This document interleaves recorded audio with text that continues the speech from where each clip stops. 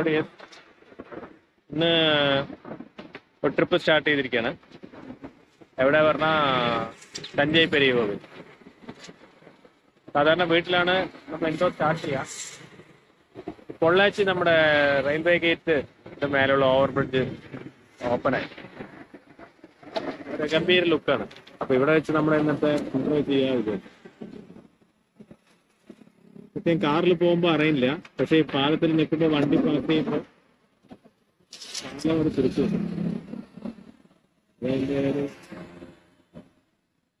ഇഷ്ടമായിരിക്കും എന്ന് വിചാരിക്കും.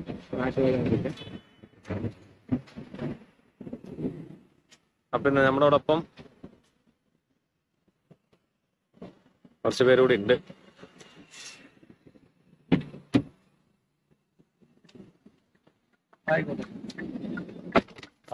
പാലം കുലുക്കുണ്ട് ഇട്ടോടെ.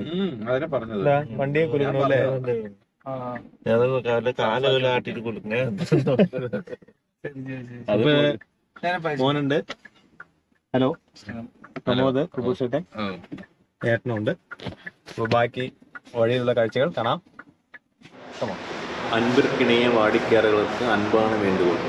எங்களது உணவின் தரம், சுவை, உபசரிப்பு மற்றும் ஏதேனும் குறைவு இருந்தால் உரிமையோடு கேளுங்கள்.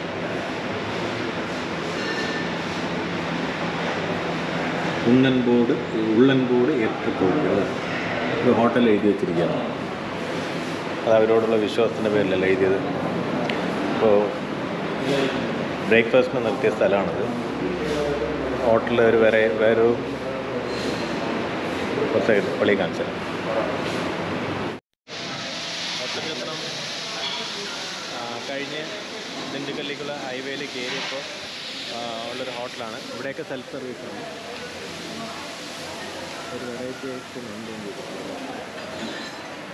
കുട്ടികൾക്ക് കുറച്ച് കഴിക്കാനൊക്കെ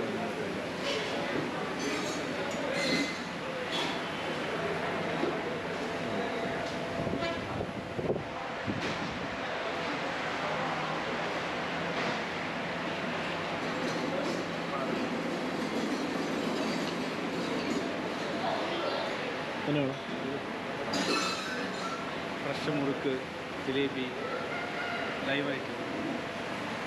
നമ്മൾ വേറൊരു ഉദ്ദേശത്തോടെ ഇവിടെ തുടങ്ങിയതല്ലേ യാത്ര, അവിടേക്ക് പോകണ്ടേ? ഈ ഫ്രഷായിട്ട് കിട്ടുന്നത് എന്തായാലും കഴിക്കാമല്ലോ. ഫ്രഷ് ട്രാവലിൽ എന്തിനാ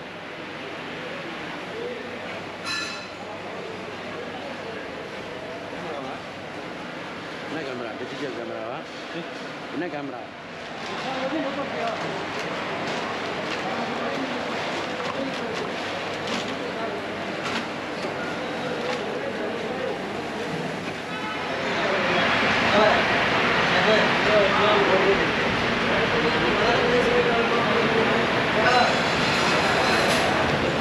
തരാം. ആട്ടുകുട്ടി ഉണ്ട്, കാള നിൽക്കുന്നു.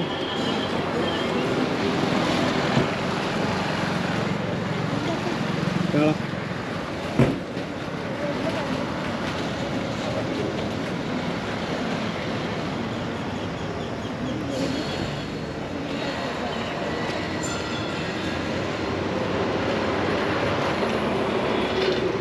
ഇതാണ് നമ്മുടെ ഹൈവേ.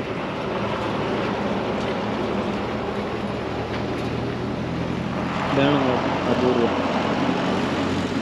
നല്ല parking space. Food not bad.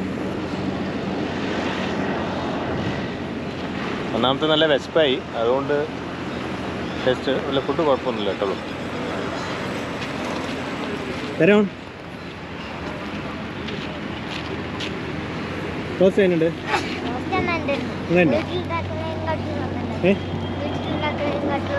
എങ്ങനെയാണ്? അമ്മ കേൾക്കണ്ട. ഒന്നും പറയാൻ പറ്റില്ല. മുട്ടായി തന്നെ ഉണ്ടോന്ന് സംശയമുണ്ട്. ഒരു മിനിറ്റ്. ഇത് നമ്മൾ ക്രൂയിസ് കൺട്രോൾ മോഡിലാണ് പോയിക്കൊണ്ടിരിക്കുന്നത്. ക്രൂയിസ് കൺട്രോൾ പറഞ്ഞാൽ നമ്മളൊരു കിലോമീറ്റർ സ്പീഡ് സെറ്റ് ചെയ്ത് കഴിഞ്ഞാൽ അതേ സ്പീഡിൽ പോയിക്കൊണ്ടിരിക്കും. നമ്മൾ ആക്സിലേറ്റർ കൊടുക്കേണ്ട കാര്യമില്ല. വേണമെങ്കിൽ കുറച്ച് കൂട്ടാം. അതപ്പോൾ കൂട്ടി 95 വെച്ച് സെറ്റ് ചെയ്താൽ വണ്ടി 95 പോയിക്കൊണ്ടിരിക്കും. അടുത്ത് ബ്രേക്ക് ചവിട്ടിയാൽ തന്നെ കട്ടാവും. അതുവരെയും ഈ 95 തന്നെ പോകും. അപ്പോൾ നമ്മൾ ആക്സിലേറ്റർ കൊടുക്കേണ്ട കാര്യമില്ല, സ്റ്റിയറിംഗ് മാത്രം നോക്കിയാൽ മതി. അപ്പോൾ 2 കാലിന് റെസ്റ്റ്. വണ്ടി 95 തന്നെ പോകും. നമ്മുടെ കേരളത്തിലേക്ക് സാധ്യമല്ല, തമിഴ്നാട്ടിലെ റോഡായതുകൊണ്ട് കുഴപ്പമില്ല. ട്രാഫിക്കും കമ്മി, നല്ല റോഡായപ്പോൾ നമുക്ക് ഇതേ ഇങ്ങനെ പോകാൻ പറ്റും. എന്ത് തള്ളുവണ്ടി എന്താ പറഞ്ഞു? പറഞ്ഞ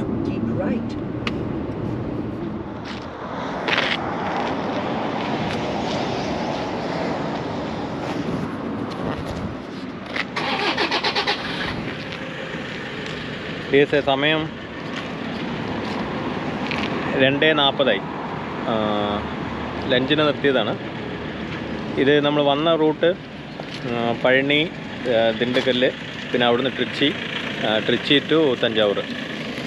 ട്രിച്ചിയിൽ നിന്ന് ഏകദേശം 50 കിലോമീറ്ററിൻ്റെ അടുത്തുണ്ട്. അതിലിപ്പോൾ ഒരു 15 കിലോമീറ്റർ വന്നു കഴിക്കാൻ വേണ്ടി നിർത്തിയതാണ്. വഴിയിലൊന്നും ഹോട്ടൽ കാണാത്തതുകൊണ്ട് ഇതൊന്നേ കുറച്ച് പാർക്കിംഗ് സ്പേസും ഇതായിട്ടുണ്ടായിരുന്നുള്ളൂ.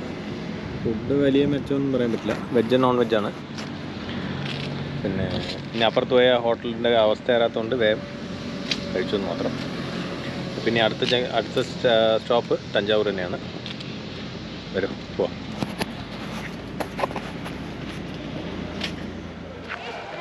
നമ്മൾ തഞ്ചാവൂർ എത്ര മണിക്ക് എത്തി? 3:30 എത്തി. പക്ഷേ 5 മണിക്കാണ് അമ്പലം. അപ്പോൾ ഇവിടെ തഞ്ചാവൂർ തന്നെ പാലസ് ഉണ്ട്. അപ്പോൾ അതൊന്ന് കണ്ടിട്ട് പിന്നെ അമ്പലത്തിൽ പോകാൻ ഞങ്ങൾ ആദ്യം പാലസിൽ വന്നു. അതിന് എൻട്രൻസ് ടിക്കറ്റ് ഉണ്ട്, എടുത്ത് ഉള്ളിൽ വന്ന് ഒരു ഗൈഡിനെ കിട്ടിയിട്ടുണ്ട്. മൂപ്പർ കുറേ കാര്യങ്ങൾ പറഞ്ഞു തരാറുണ്ട്. അപ്പോൾ അതാണ് നമ്മൾ പോകുന്നത്. ഇതാദ്യം டிஃப்ரெண்ட் பிளேஸ் சோழபுரத்துலேருந்து முடிவடைந்த காலம் 1010. அப்பொழுது எத்தனை காலத்தில் அந்த கட்டி முடித்தான்? 6 வருஷம். 6 வருடத்திற்குள்ளாக கட்டி முடித்த ஒரு பேரறிஞர் என்று சொல்லக்கூடிய ஒரு அறிவாளி என்ற ஒரு நிலையை அடைந்த காலம். 6 வருடத்திற்குள்ளாக அந்த சோழன் கட்டி முடித்தான் தஞ்சை பெரிய கோயிலை.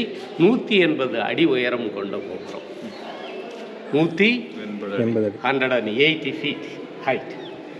இப்போ அதுபோ அப்படிப்பட்ட மன்னனுடைய காலங்கள் தொன்று தொட்டு வந்து கொண்டிருக்கக்கூடிய காலம் 15ஆம் நூற்றாண்டு வரை சோழருடைய காலம். இப்போ நம்மளுக்கு டோட்டலியாக நம்ம பார்க்க வேண்டிய காலம் கிமு கிறிஸ்துக்கு பின்னடியும் முன்னடியும் சோழருடைய காலம் இருந்தார்கள். ஒன்று சிறப்பான ஒரு அதை தொடர்ந்து நமக்கு வந்து கொண்டிருந்த காலம் மனுநீதி சோழனுடைய காலத்திலிருந்து கடைசியில் ராஜராஜ சோழனுடைய காலம். அவனுடைய பையன் ராஜேந்திரனுடைய கேபிட்டல் எங்கே? கங்கை கொண்ட சோழபுரம். கங்கை கொண்ட சோழபுரம் 75 கிலோமீட்டர்ஸ். ஆண்டுவே சென்னை ரூட் இதில் பிரியும் கொஞ்சம் அரியலூர் லைன். அதில் வந்து பேலஸ் இருந்திருக்கு, ஃபவுண்டேஷன் மட்டும்தான் இருக்குது, பேலஸ் இல்லை. சோழருடைய காலத்திற்கு சொல்லப்போனால் அரண்மனை இல்லை, கிடையாது.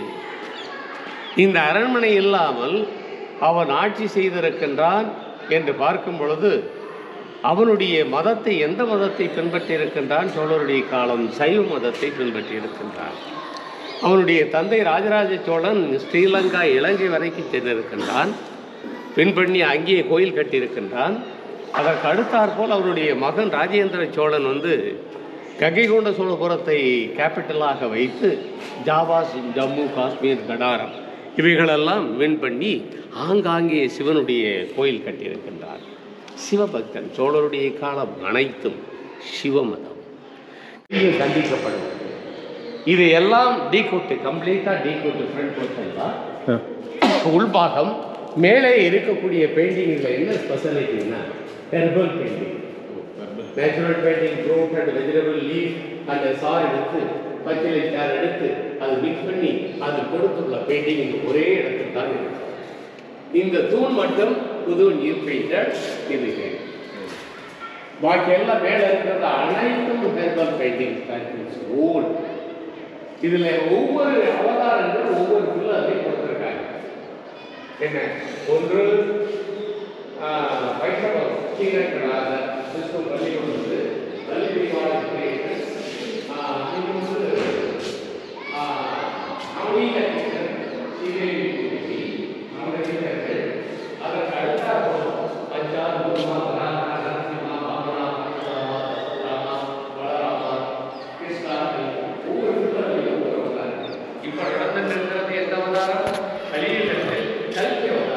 குதிரை முகம் கொண்ட மனிதர்கள் அந்த கடைசி பில்லர்ல இருக்கு. ഫുട്ബോൾ അടിച്ചു നോക്ക്. ഇത് പണ്ടത്തെ ഫുട്ബോൾ ആണ് വിചാരിച്ചു. അല്ല, സംഭവം വീരെങ്കിലും എടുത്തു. രാജമൗലി ഇവിടെ വന്നിട്ടാണ് ബാഹുബലി എടുത്തത് തോന്നുന്നു. ബാഹുബലിക്കുള്ള ഐഡിയ ഇവിടെ വന്നത് ഇതുപോലെയല്ല ഇത്.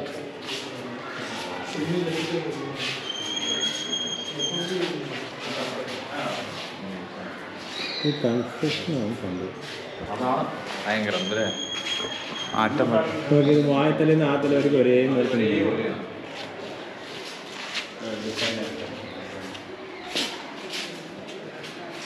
നമ്മുടെ കെട്ടിടത്തെ ഇപ്പോൾ ഇത് ചെയ്യാൻ പറ്റില്ല.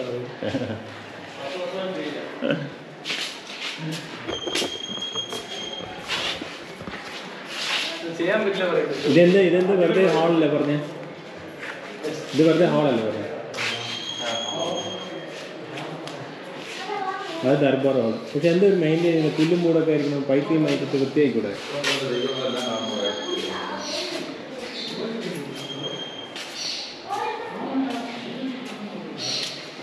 ഇത് ആർക്കിയോളജി ഡിപ്പാർട്ട്മെൻറ്റ് അവിടുന്ന് ഇവിടുന്നൊക്കെ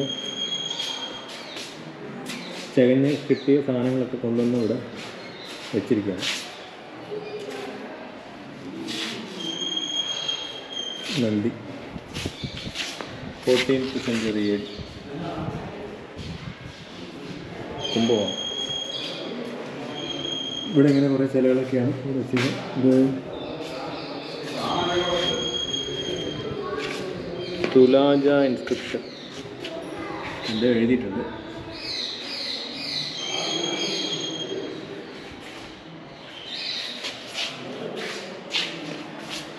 ബൗദ്ധ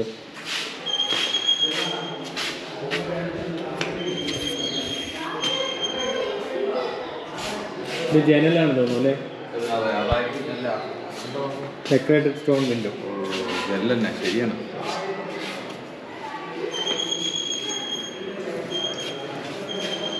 അമ്മൻ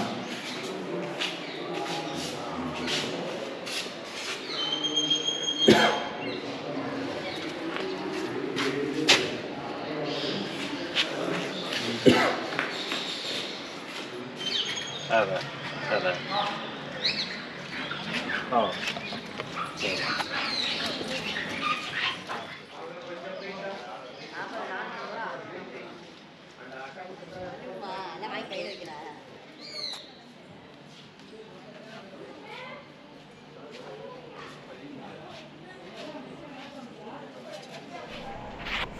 ഈ ആർട്ട് ഗാലറി 1951 ഓപ്പൺ ചെയ്തു. ഇത് അന്നത്തെ കലക്ടറായിരുന്ന വ്യക്തി പളനിയപ്പൻ സാർ IAS, പുള്ളി ആർക്കിയോളജി ഡിപ്പാർട്ട്മെൻറ്റുമായി ചേർന്ന് തഞ്ചാവൂറും പ്രാന്തപ്രദേശങ്ങളിലും കുഴിച്ച് കിട്ടുന്ന ചിലകൾ എല്ലാത്തിനെയും ശേഖരിച്ച് ഈ മ്യൂസിയത്തിൽ കൊണ്ടുവന്നിട്ട് ഈ ഗാലറി ആർട്ട് ഗാലറി കൊണ്ടുവന്നിട്ട് സ്ഥാപിച്ചതാണ്. അപ്പോൾ പുള്ളിയുടെ ഓർമ്മയ്ക്കായിട്ടാണ് ഇതിപ്പോഴും പരിപാലിച്ച് പോകുന്നത്.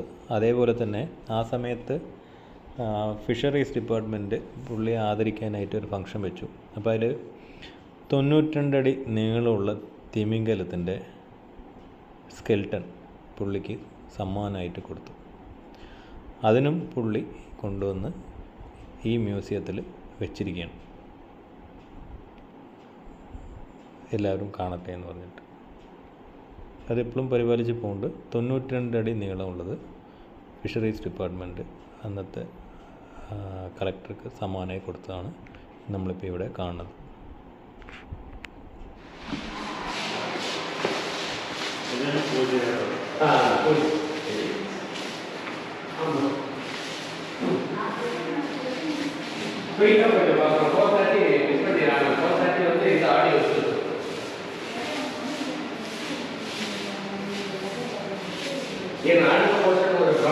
ഇതിൽ നടരാജന് മുഖ്യഗിരിയുടെ ചിലവുണ്ട്. ഇതിലെല്ലാത്തിനും ഇടതുകാല് തൂക്കിയിട്ടാണ് ഉള്ളത്. അതിന് ഓരോ താണ്ഡവത്തിനും പല പേരുകളുണ്ട്.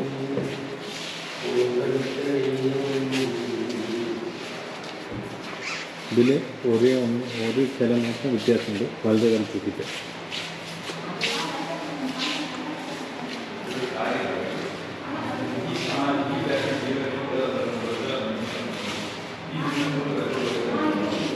വലത് കാലം തൂക്കി.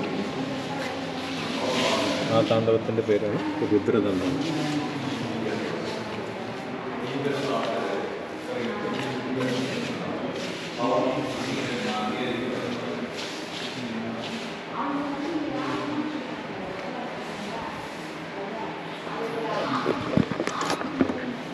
ഇത് നടരാജ ശിലയ്ക്ക് മാത്രമായിട്ട് ഒരു സ്പേസാണ്, നമ്മുടെ പാലസിനുള്ളിൽ തന്നെയാണ്.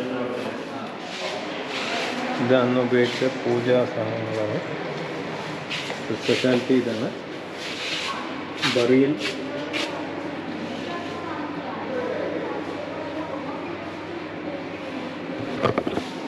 ഇത് വളരെ പ്രായമായിട്ടോ അല്ല അസുഖം ബാധിച്ചോ അവശ നിലയിലായവരെ ഇതിനുള്ളിലാക്കിയിട്ട് ഭൂമിയിൽ കുഴിച്ചിടും എന്നാണ് പറയുന്നത്. അതിപ്പോൾ ഇവിടെ ആർക്കിയോളജി ഡിപ്പാർട്ട്മെൻറ്റ് കുറേ ഇടത്ത് കുഴിച്ചപ്പോൾ കുറേ കിട്ടിയതിൽ ഒന്നും കൊണ്ടുവന്ന് വെച്ചിരിക്കുകയാണ്. ഇപ്പോൾ നമ്മൾ കോൺക്രീറ്റ് മിക്സ് ചെയ്യുന്ന മെഷീനുകളുണ്ട്. அவர் உயிரோடு இருக்கும்போதே அவருக்கு வந்து கிஃப்ட் கொடுத்தாரு. அதை கொண்டாந்து இங்கே வச்சிருக்கேன். ഇതിൻ്റെ இந்த பெயிண்டிங்கில் ஃப்ரெஷ்ஷாக பண்ணதா இல்லை உள்ள பெயிண்டிங் மேலே பெயிண்ட் பண்ணணும்? இல்லை, அது மேலே இந்த டிசைன்ஸ் எல்லாம் பழைய டிசைன் நல்ல பழைய எல்லாம் ரீபெயிண்ட் பண்ணியிருக்கோம். இதுக்கு இந்த ஆளுக்கு பேர் இந்த ஆளுக்கு பேர் நாயக்கருடைய காலம் தர்பார். நாயக்கர் ഇത് 1955 അന്നത്തെ ഇവിടുത്തെ കളക്ടർ മുൻകൈ എടുത്തിട്ട് ഇതിനെയൊക്കെ പിടിച്ചിട്ടുണ്ട്. ഈ ചിലയൊക്കെ പലയിടങ്ങളിലും തോണ്ടുമ്പോൾ കുട്ടിയതിനൊക്കെ കൊണ്ടുവന്ന് കളക്ട് ചെയ്ത് ഇവിടെ വച്ചിരിക്കുന്നു. 1955 നടന്ന സംഭവം.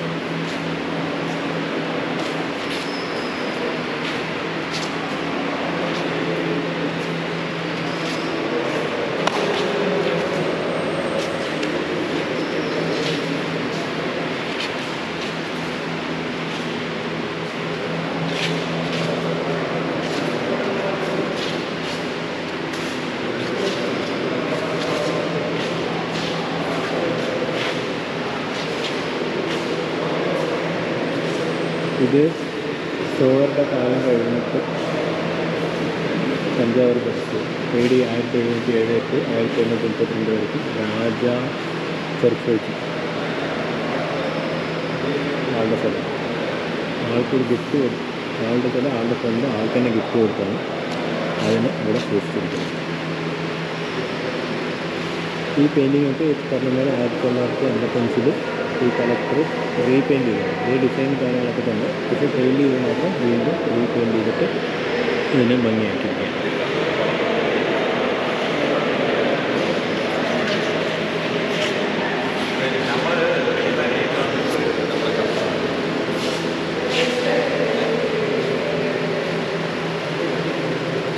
ഇതെല്ലാം തന്നെ ബ്രോൺസാണ്.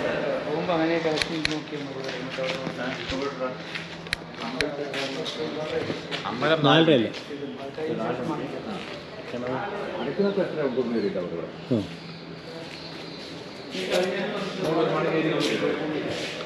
ഇവിടെ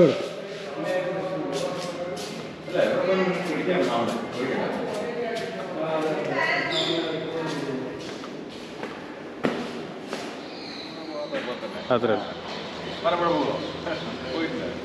സത്യം പറഞ്ഞാൽ ഇത് മെയിൻ്റനൻസ് പോരാ. ടിക്കറ്റും കാര്യങ്ങളൊക്കെ ഉണ്ടെങ്കിലും നല്ല മെയിൻ്റനൻസ് ഉണ്ടെങ്കിൽ ഇനിയും റിസോർട്ട് കൂടും. ഇനി ഒരു ഓഡിയോ വിഷ്വൽ എന്തോ ഒരു പരിപാടി ഉണ്ട് തോന്നുന്നു. ഇനി അതും കൂടി പോയി നോക്കാം. സിനിമയ്ക്ക് വന്നതല്ല, ഇവിടെ ഒരു ഓഡിയോ വിഷ്വൽ ഷോ ഉണ്ട് ഈ പാലസിൻ്റെ ഉള്ളിൽ, ഒരു തിയേറ്റർ സെറ്റപ്പ്.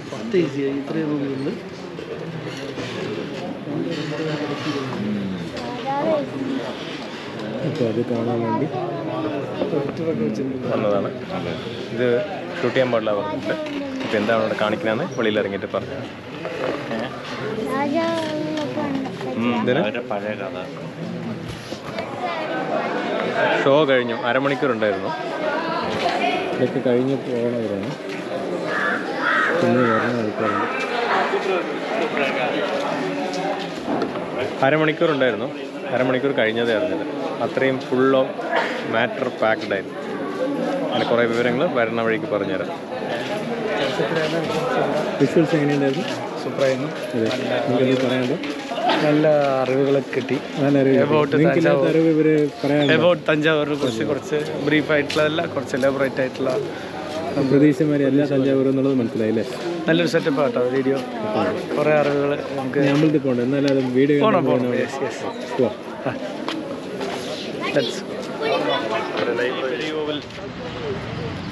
എത്തിയിട്ടുണ്ട്. ഇതാണ് എൻട്രൻസ്. ഇതിന് ഓപ്പോസിറ്റ് തന്നെ മെയിൻ റോഡിൻ്റെ അപ്പുറത്ത് കാർ പാർക്കിംഗ് സ്ഥലമുണ്ട്. ധാരാളം സ്ഥലമുണ്ട്.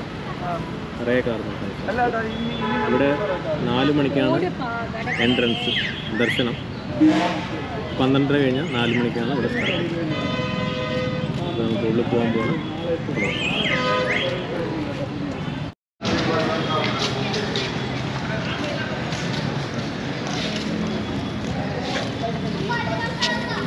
ബൃഹദീശ്വര ടെമ്പിൾ.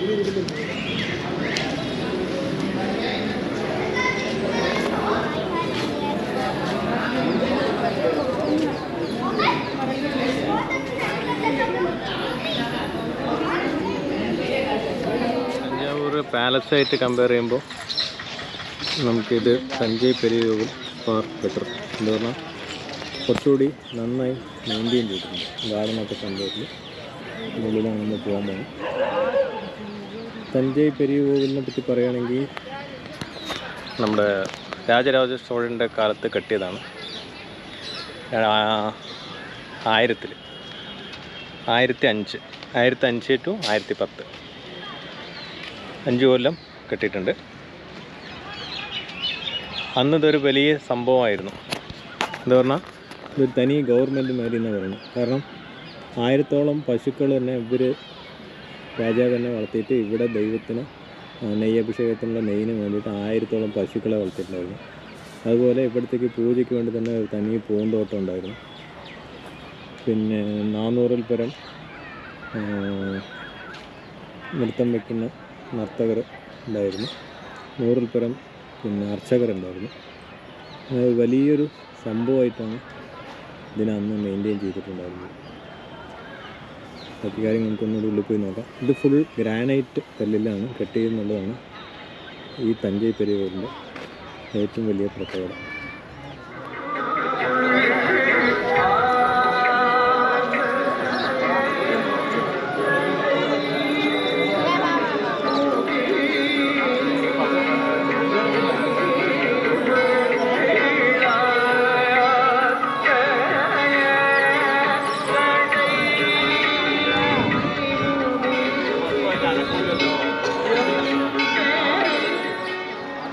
ശ്രീരംഗം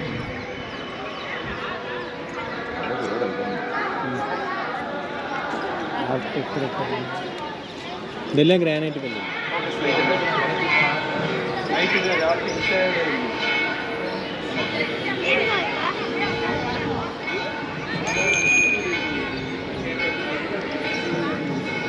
തമിഴാണ് പ്രഭു എഴുതിയിരിക്കുന്നത്. എന്താണ്? തമിഴല്ല, തമിഴാണ് സംസ്കൃതം. വേറെന്താ ഒരു ഭാഷ? തമിഴിൻ്റെ പഴയ തമിഴ്.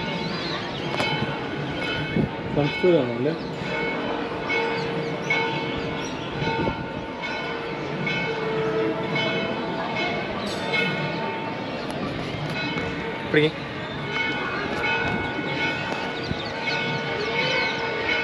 അപ്പോൾ ദർശനമൊക്കെ കഴിഞ്ഞു. തിരക്ക് ആവശ്യത്തിനുണ്ടായിരുന്നു, വലിയ തിരക്കുണ്ടായിരുന്നില്ല. അപ്പോൾ ഈ അമ്പലത്തിനെ കുറിച്ച് പറയുമ്പോൾ ഒരുപാട് സ്റ്റോറീസ് ഉണ്ട്. ഇതൊരു 210 അടി ഉയരമുള്ളൊരു ഗോപുരമാണ്. ഇതിൻ്റെ മേലെ ഉള്ള ഒരു കലശം മാത്രം 80 ടൺ വെയിറ്റ്. ഇവിടുന്ന് 5 കിലോമീറ്റർ ദൂരം വരയ്ക്കും സ്ലോപ്പായി ഇട്ടിട്ട് അവിടുന്ന് പല ആനകളെ വെച്ചിട്ട് ആൾക്കാരും ഒക്കെ കൂടി വലിച്ച് കൊണ്ടുവന്നിട്ടാണ് ഏറ്റവും മേലത്തെ കലശം വെച്ചിരിക്കുന്നതെന്നാണ് പറയണത്. കണ്ടവരൊന്നുമില്ല, പക്ഷേ ഒരു കേട്ടുകേൾവിയിൽ എല്ലാവരും പറയുന്ന ഒരു കാര്യമാണ്. അതുപോലെ തന്നെ ഈ അമ്പലത്തിലൊരു മിത്തും കൂടിയുണ്ട്. രാജരാജ ചോഴനാണ് ഈ അമ്പലം കെട്ടിക്കഴിഞ്ഞത്. അതിന് ശേഷം പുള്ളി ഈ അമ്പലത്തിൽ തന്നെ ആണ് മരിച്ചതെന്നാണ് ഒരു ന്യൂസ്. ഒഫീഷ്യലായിട്ടല്ല, അങ്ങനെ അല്ല എന്ന് പറയാനും ആർക്കും ആധികാരികമായിട്ട് അറിയില്ല. അപ്പോൾ ഇതിൽ ഈ അമ്പലം പണിയാൻ കാരണം രാജരാജ ചോഴനും പുള്ളിയുടെ ഗുരുവായ ഒരാളുടെ ഉപദേശം പ്രകാരമാണ് ഇത് ചെയ്തത്. അപ്പോൾ ഈ അമ്പലം പണി നടക്കുമ്പോൾ തന്നെ കുറേ കോൺട്രവേഴ്സി രണ്ടുപേർക്കും തമ്മിലുണ്ട്. ഇങ്ങനെ അങ്ങനെ ചെയ്യുക പറഞ്ഞ് രണ്ടുപേർക്കും ഫുള്ള് തർക്കങ്ങളായിരുന്നു. അപ്പോൾ ഈ പണി കഴിഞ്ഞിട്ട് നമ്മൾ കുംഭാഭിഷേകം നടക്കുമ്പോഴും ഇതേമാതിരി കോൺട്രവേഴ്സി ഉണ്ടായി. അപ്പോൾ തമിഴിൽ മന്ത്രങ്ങൾ പറഞ്ഞ് കുംഭാഭിഷേകം നടത്തണമെന്നായിരുന്നു നമ്മൾ ഗുരു പറഞ്ഞു. രാജാവ് പറഞ്ഞു സംസ്കൃതവും മിക്സ് ചെയ്തിട്ട് പറയാമെന്നുള്ളത്. കോൺട്രവേഴ്സിയിൽ രാജാവ് തന്നെയാണ് ജയിച്ചത്. അപ്പോൾ അതിൽ പിന്നെ നമ്മുടെ ഗുരുവിന് ദേഷ്യം വന്നിട്ട് ഒരു ശപിച്ചു എന്ന് പറയണു. ഒന്നിനും തെളിവില്ല, പക്ഷെ അങ്ങനെ പറയുന്നുണ്ട്. അപ്പോൾ അത് പിന്നെ ശാപം കാരണമാണ് രാജരാജ ചോഴൻ മരണപ്പെട്ടതെന്ന് പറയണു. അതേപോലെ തന്നെ ഇതിൽ ഈ അമ്പലത്തിൽ ഒരു വലിയ പദവിയിലുള്ള ഒരാൾ രാജ്യം ഭരിക്കുന്ന ഒരു ഭരണാധികാരി വന്നു കഴിഞ്ഞാൽ ഒന്നെങ്കിൽ അവരുടെ ഭരണം പോവും, ഇല്ലയെന്നുണ്ടെങ്കിൽ ആളുടെ ജീവൻ പോകും എന്നാണ് ഒരു മിത്ത്. അതിന് ഉദാഹരണമാണ് 1984 MGRും പിന്നെ ഇന്ദിരാഗാന്ധിയും ഇവിടെ വിസിറ്റ് ചെയ്തിട്ടുണ്ടായിരുന്നു. അത് കഴിഞ്ഞ് പോയതും ഇന്ദിരാഗാന്ധി പുള്ളിക്കാരുടെ പഠനം കൊണ്ട് തന്നെ ചുട്ടിട്ടും മരണപ്പെട്ടു. MGRും ഇവിടുന്ന് വന്നു പോയതിന് ശേഷം കിഡ്നി ഫെയിലിയറായി 3 വർഷത്തോളം അതിൻ്റെ അസുഖത്തിൻ്റെ പിന്നിലായി ആളും മരണപ്പെട്ടു. അങ്ങനെ വേറെയും കുറേ കഥകൾ ഞാൻ പറയുന്നുണ്ട്. സത്യമാണോ എന്ന് ചോദിച്ചാൽ പറയാൻ പറ്റില്ല. അങ്ങനെ ഒരു വിശ്വാസം ഇവിടെ ഉണ്ട്. പക്ഷേ നമ്മൾ പ്രാർത്ഥിക്കാൻ പറഞ്ഞവർക്ക് ഒരു നല്ലൊരു അറ്റ്മോസ്ഫിയറാണ്. ഇത് ഫുള്ള് ഗ്രാനൈറ്റിൽ തന്നെയാണ് ചെയ്തിരിക്കുന്നത്. ഈ ഗ്രാനൈറ്റ് എന്ന് പറയുന്ന സാധനം ഈ ചുറ്റുവട്ടാരത്തിൽ ഒരു 50 കിലോമീറ്റർ ചുറ്റിൽ എവിടെയുമേ ഗ്രാനൈറ്റ് ഇല്ല. അതിൻ്റെ അപ്പുറത്ത് ആനയും കുതിരയും ഒക്കെ വെച്ചുകൊണ്ട് ഇവിടെ കൊണ്ടുവന്നിട്ടാണ് ഈ അമ്പലം പണിതിരിക്കുന്നത്. അപ്പോൾ എത്രത്തോളം പണിയെടുത്തിട്ടുണ്ടാവും? 1000 വർഷം മുമ്പിലത്തെ കഥയാണ് പറഞ്ഞത്. 1005 നടന്ന സംഭവമാണ് ഈ പറയുന്ന കാര്യം. എന്നിട്ടും ഈ അമ്പലം പണിതു തീർത്തു. അപ്പോൾ ഒരു തഞ്ചാവൂർ ഒരു ടൂറിസ്റ്റ് പ്ലേസായിട്ട് കണക്കാക്കുന്നവർ ഈ അമ്പലം തീർച്ചയായിട്ടും ദർശിക്കണം. കാണാൻ അത്രമാത്രം ഉണ്ട്. ഇവിടെ 12 മണിക്ക് കാലത്ത് ഉച്ചയ്ക്ക് നടയടിക്കും. അതിന് ശേഷം 4 മണിക്കാണ് തുടങ്ങുക. അപ്പോൾ വരുന്നവർ ആ ടൈം സെറ്റ് ചെയ്തിട്ട് വരാം. അപ്പോൾ ഇതൊക്കെയാണ് ഈ അമ്പലത്തിനെ കുറിച്ച് പറയാനുള്ള കാര്യങ്ങൾ. ഇന്ന് വർക്കിംഗ് ഡേ ആണ്, ചൊവ്വാഴ്ചയാണ്. എങ്കിലും ക്രൗഡിന് കുറവൊന്നുമില്ല. പക്ഷേ എത്ര ക്രൗഡ് ഉണ്ടെങ്കിലും ഇവിടെ നമുക്കത് ഫീൽ ആവില്ല. എന്താ പറഞ്ഞാൽ അത്രയും വാസ്റ്റ് ഏരിയ ആണ്. ഒരു ക്രൗഡഡായി നിന്നും ഒരുപാട് നേരം ബ്ലോക്ക് ആകേണ്ട പ്രശ്നങ്ങളൊന്നുമില്ല. എല്ലാം വരിക, പോവുക, ദർശനം കഴിയുക, പോവുക. ഒരുപാട് പേര് ചുറ്റോടും വിസിറ്റ് ചെയ്യാൻ തന്നെ കുറേ സമയങ്ങൾ വേണം. എങ്ങനെയാണെങ്കിലും ഒരു 2 മണിക്കൂർ ഇല്ലാണ്ട് ഇവിടെ നമുക്ക് കണ്ടു കഴിയാനുണ്ട്. അപ്പോൾ ഇതൊക്കെയാണ് ഇവിടുത്തെ വിഷയങ്ങൾ. നിങ്ങൾക്ക് എല്ലാവർക്കും ഈ വീഡിയോ ഇഷ്ടമായിട്ടാണ് വിചാരിക്കുന്നു. മറ്റൊരു നല്ല വീഡിയോ ആയിട്ട് മുന്നിൽ കാണാം.